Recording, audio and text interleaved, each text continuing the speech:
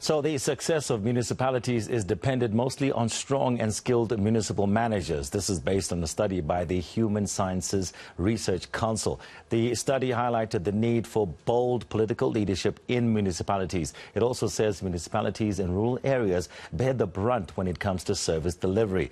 For more on this, HSRC's Senior Research Manager Gary Pina joins us. Gary, very good evening. Before we talk about your findings, which are pretty interesting, how extensive was the research? Well, it involved a number of municipalities around the country in various provinces. We looked at rural and metropolitan municipalities, better run, less well run municipalities, sample of about 16 in total, but that was reinforced by a large number of interviews with staff, external stakeholders, senior managers, and so as well as a comprehensive literature review and underpinning all of that.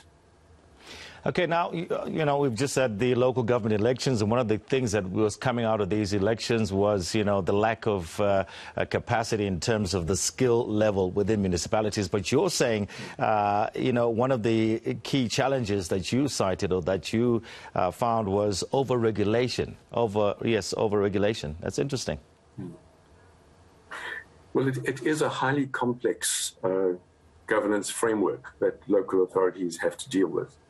They're applying national, provincial and local governance frameworks. And so they do require a high level of skill in order to navigate those frameworks. And that really, I think, brings us to the point that skilled leadership is absolutely essential in order to undertake the kind of leadership and planning and instilling the kind of vision and ethical leadership that's required to navigate that complex framework, or those sets of interlocking frameworks.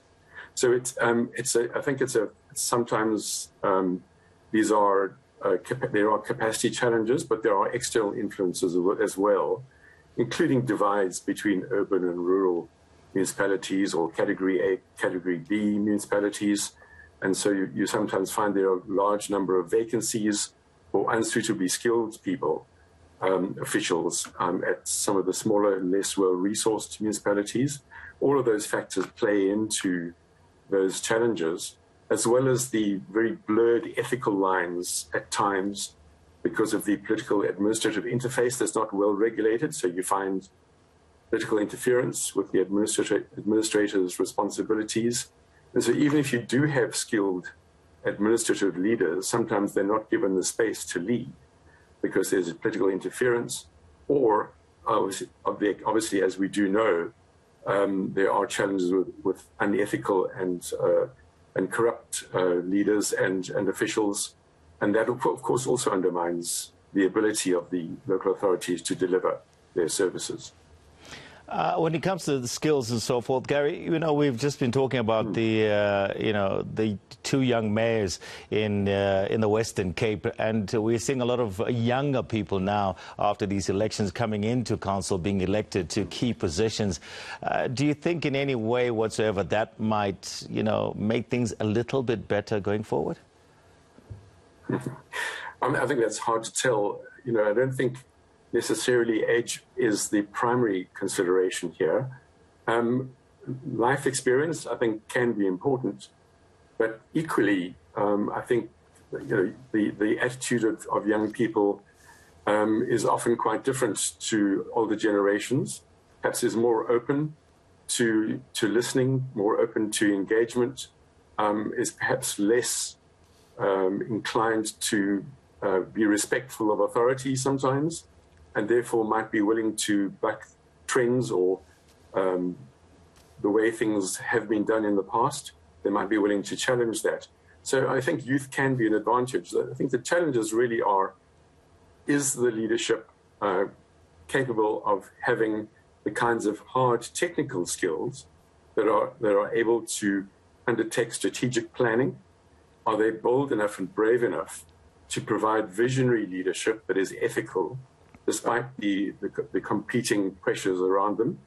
Are they able to assert their leadership in some situations to employ the right people who are able to do the necessary technical things like maintain infrastructure, provide services, but then also to go out there and get the money from perhaps often government departments who don't pay their municipal accounts and leave these municipalities short of cash.